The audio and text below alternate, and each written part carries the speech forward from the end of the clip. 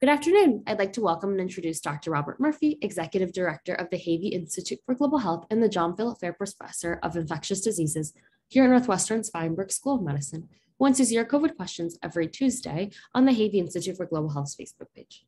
Today, Dr. Murphy will be answering viewer-submitted questions and addressing the latest COVID headlines through today, the 28th of June. We invite you to submit your questions via Facebook at NU Institute for Global Health or by email at globalhealthinstitute@northwestern.edu. Leading the discussion today is myself, Sophie Bukowski, a student research assistant with the Institute. So Dr. Murphy, I'm going to start with some updated COVID statistics. Good morning.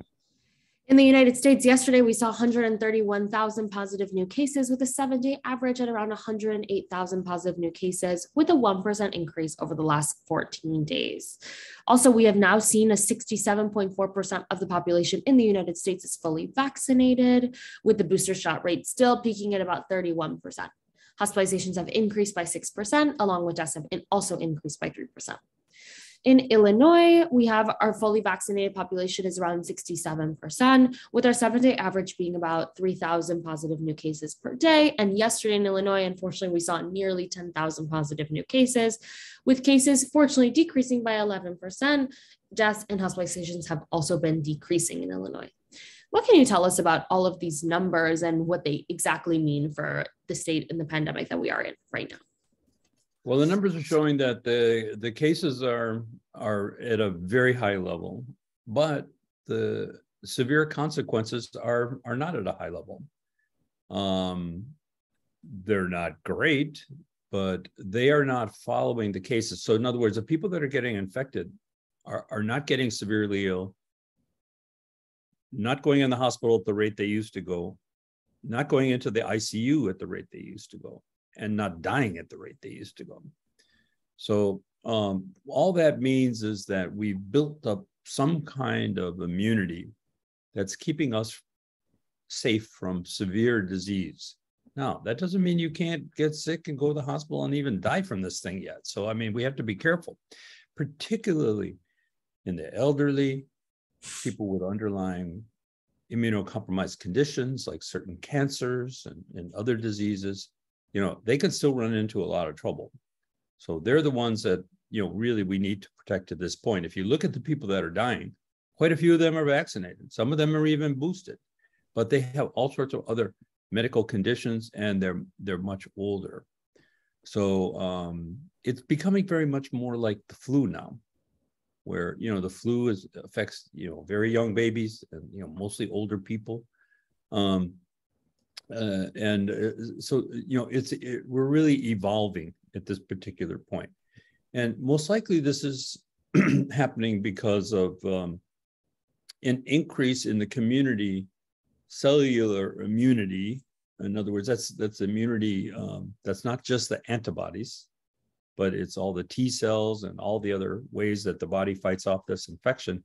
Very difficult to measure. On a mass scale, it's almost impossible. So we're not measuring that. We just keep following antibodies and they go down. But there's this other parts of the immune system that are still working and helping people. So put that all together. You have people vaccinated. You have vaccinated people who are boosted. You have people that are boosted ×2. Every one of those steps helps. Right? And then you have people that have had COVID. If you had COVID in 2020, it's probably not going to, that kind of immunity probably not going to help as much as if you had COVID in January or February or March. So the newer COVIDs, you know, are giving you a more relevant immunologic response. No, absolutely.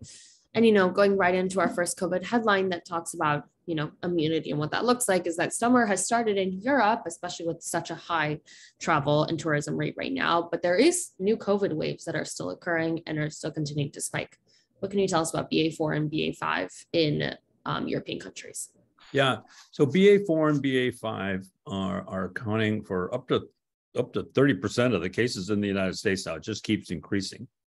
In Europe, it's even more than that. In South Africa, where it was first identified, it's most of them. It behaves about the same. No big difference. It's not more severe or anything, but it is more contagious. And the estimates now are that it's 10 to 15% more contagious. To put it into perspective, when we had Delta And, that was a more severe disease. And it was more transmissible, more contagious than alpha and beta. However, when Omicron came in, Omicron was 300 to 600 times more contagious. And that's why we had that massive peak in January and February. And even though that was a less severe disease, so many more people got infected that the hospitalization rates and death increased. And then as that came down, now we've got this new variant here, and the increase is much less, but it's behaving about the same in terms of its ability to infect people, the severity.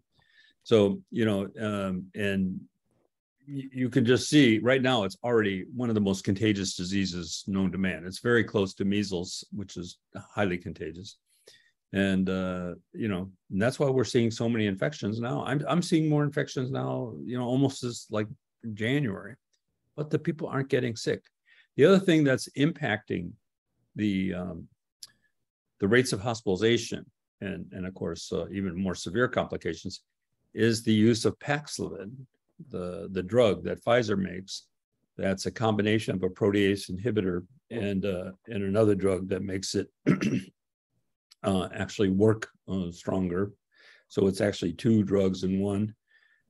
That's had a big impact too, where it's being utilized. And there were some stumbles, right off the bat, getting the drug out there, finding it, getting a doctor to prescribe it or the pharmacist or whatever. But that, that has worked out. And the production of Paxlovid, of course, the way the pharmaceutical manufacturing process works, it's not like you just flick a switch and say, I need 1 million pills tomorrow. That is not how it works. There's all the stuff has to come in to make it, all the ingredients, the packaging and all that other stuff. That all takes a while to build up. And now, it's built up and they're making it like, crazy, and it's very available. So if you're in one of those high risk groups, you're over 50 or you have any underlying disease, and you're maybe even down to 12 years old, if you weigh 88 pounds, you can get Paxlovid. And that's having a big impact too. So and that's whether you're vaccinated or not. So, you've got the vaccines, the boosters, the number 2 booster, the Paxlovid, all that is really, helping us control this pandemic so that not too many people are ending up in the hospital. But to put it in perspective, there's still 300 plus people dying per day. Yeah. That's 3 times more on the average of people that die of flu, 2 times more what people die of accidents, 2 times more what people die of suicides. These are other common causes of death. So, it's down at that particular level, but it's certainly not gone away. Yeah, no, you're absolutely right. Mm-hmm. And going into, hopefully helping the death and hospitalization rate, the next and last big headline is the FDA is possibly moving forward towards updating vaccines. What can you tell us about this approval that will hopefully occur today? So the big question is, just like with the flu vaccine, which is a different vaccine every year, the companies that make the flu vaccine, they don't have to do another clinical trial. If they did, by the time they did the clinical trial, the flu season will be over. So what they're talking about here, I believe, is that the new versions of the vaccine will have safety data and everything, but really they're just tweaking the vaccine, right? What they're not, it's not like it's a different version. It's not really a new vaccine. There's some semantical differences here, but I like to put it just in the analogy of the flu vaccine. So the one that's going to come up, which now they say is going to be, they have an October deadline, is based on Omicron. So you have the Omicron specific proteins, and they're going to be mixed with the older version of the vaccine together, and so you'll get this broader immunologic response, and that'll be in October. So the question is, if you're due for a vaccine, a second booster, or even a first booster, now, should you take it now or wait? I would say if you're eligible to take these vaccines, take it now, because who knows if it really is going to be October. And then you can still take that one anyway, or wait till November, wait 4 or 5 months, whatever they're going to say that you should wait. So I wouldn't wait, because these numbers, over 100,000 per day, that's per day. That's like 1 million people every 10 days. That's really a lot. And if you want, and they do help. They do reduce the new infection rate. They do reduce the hospital rate, and they do reduce the ICU rate, and they do reduce the death rate. And there's even a difference between those that had 1 booster and 2 boosters. And the 2 boosters work better. And this is with the current vaccines. So that is really the way you should go. For most people, I wouldn't wait. There's some conditions, like if somebody just had COVID last month, or so they have this hybrid immunity. They have the vaccine plus they had COVID, and they're waiting a couple months after they have the COVID before they take the vaccine. Maybe they stretch it out into October now, and wait for the version 2. That's there's no right or wrong answer there, but people have to make a decision. I would say the sicker you are and the older you are, the more you should really push that second booster now, no matter what happened last month. No, you're entirely right. And now for our COVID questions. Dr. Murphy, for the first one, what is the status of the DARPA pan-corona vaccine / what does that mean? Well, there is another, Moderna has another vaccine, mRNA 1287, and it protects against the other coronaviruses that cause a common cold, 2 alphas and 2 beta coronaviruses. And together, those account for 10 to 30%. People usually say 20%, but there's a range, of course, of all the common colds. So nobody ever thought of doing this before, because, nobody dies of the common cold. But it's still a circulating virus. And, these coronaviruses can mutate and whatever, and whether or not this is going to help in the long run, we don't know. It could certainly prevent a lot of common colds. And if you don't want to have common colds, this would be step 1. So there's all sorts of other viruses, rhinovirus and adenovirus, that cause common colds. Maybe someday we'll have some vaccine that protects against almost all of them. Wonderful. Well, our second question is, my husband and I are 67 years old. We received 2 Moderna vaccinations, with 1 Moderna booster received in November 2021. As they state here, they can get the second booster. They're about 7 months since their last booster. However, last month in May, at their doctor's annual visit, the blood work showed our F anti-SARS-CoV spike protein IgX index to be 8.69, indicating that at some point, without our knowledge, we had COVID and developed the antibodies. My question is, as this person is, since we do not know how long ago we had COVID, should they wait to get a second booster? And Dr. Murphy, can you explain what the heck is this protein IgX index that they are talking about? Okay. So, first of all, I don't recommend anybody, except for some very unusual circumstances, to bother to get antibodies. I think it's a waste of time and money. However, if you want to know if you had COVID, it's pretty simple. You can order a nucleocapsid protein antibody, which has nothing to do with the spike protein. It's another protein altogether and another antibody altogether, and it has nothing to do with any of the vaccines. Now, I'm actually unsure of this vaccine, if this is part of the spike protein that's not related to the vaccines or not. Actually, I don't know. I'm going to have to look into it a little further, but spike protein, but the antibodies to spike protein are made from the vaccine. That's why the vaccine works. Spike is those little, if you've seen the pictures of the virus, those little things sticking out where where the virus attaches to the cells to infect them. That's the main target of the vaccines.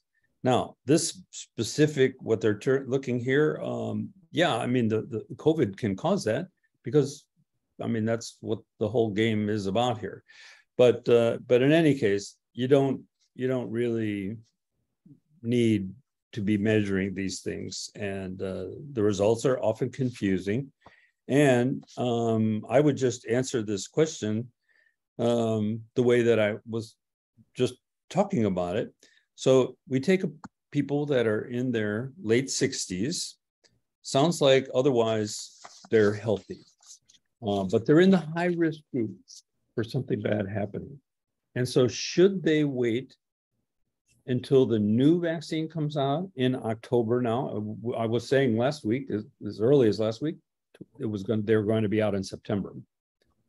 But now it looks like it's going to be October. This is not surprising because it's hard to get all this stuff, plus get it manufactured out, labeled and everything.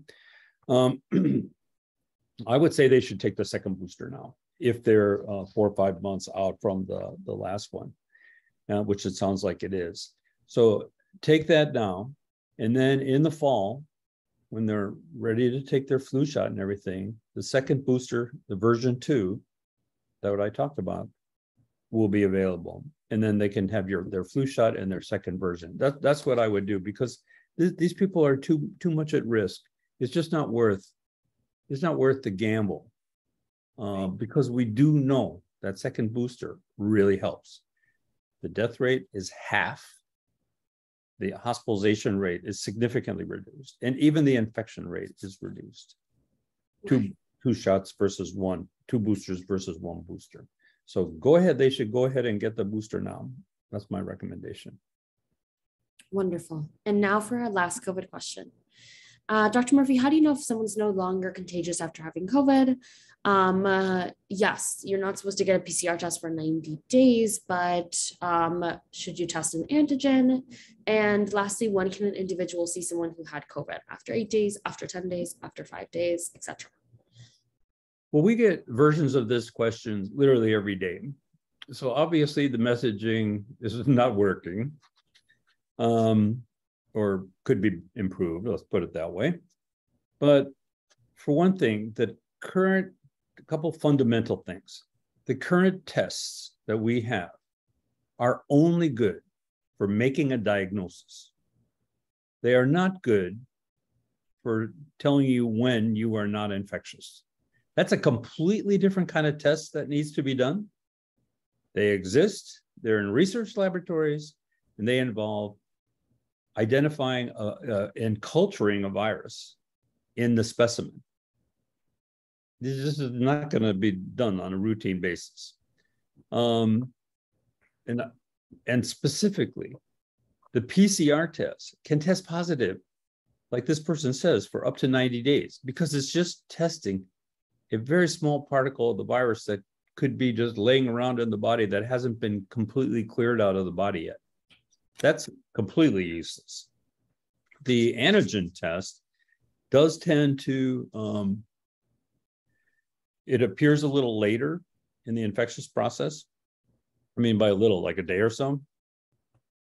And it does go away quicker because you have to have more of the virus around to detect that. But it is not a test of infectivity. In other words, if you have a negative antigen test, you can still be contagious. So the CDC has made a very good recommendation, and that is after 10 days, very few people are infectious. So this is on the whole population level. And that's why the recommendations are that after you have developed symptoms and get diagnosed with COVID, or if you have no symptoms, the day of your first positive COVID test, whatever kind of test you had, you wait 10 days from then. And that first day is day 0, by the way. So you got 1, 2, 3, 4, 5, 6, 7, 8, 9, 10. And after day 10, you're free to go. And that's the safest way to do it. So the good thing about this virus is that it comes, it goes. Your immune system actually does a pretty good job, if it doesn't kill you first, getting rid of the virus. And most of the people, let's face it, don't have severe disease, or they're not at high risk at all. So just use the 10-day thing. So what happened is so many people clear this thing even very quickly to put people out of work or out of activity or out of circulation for a full 10 days when they have symptoms for 1 or 2 is kind of useless and, counterproductive. So the current recommendation doesn't include any testing after you get diagnosed, which is good. And then after day 5, you can go back out into the circulation with a mask, just in case you are still contagious. And you wear the mask for another 5 days. And then you can just be normal. So that's the recommendation. So the fundamental thing, the tests are good for diagnosis, not for follow-up. Wonderful. Well, that was very, very clear. Thank you, Dr. Murphy. Well, I hope because I get that question also 5 times a day. So it's everyone wants assurance. They want to be safe. I wish there was an answer for you, but there's not. So you have to do the time thing. Yeah, no, absolutely. Well, Dr. Murphy, we will see you next Tuesday. Thank you so much. Yeah, after July 4th. So have a great holiday weekend. Yes. Bye.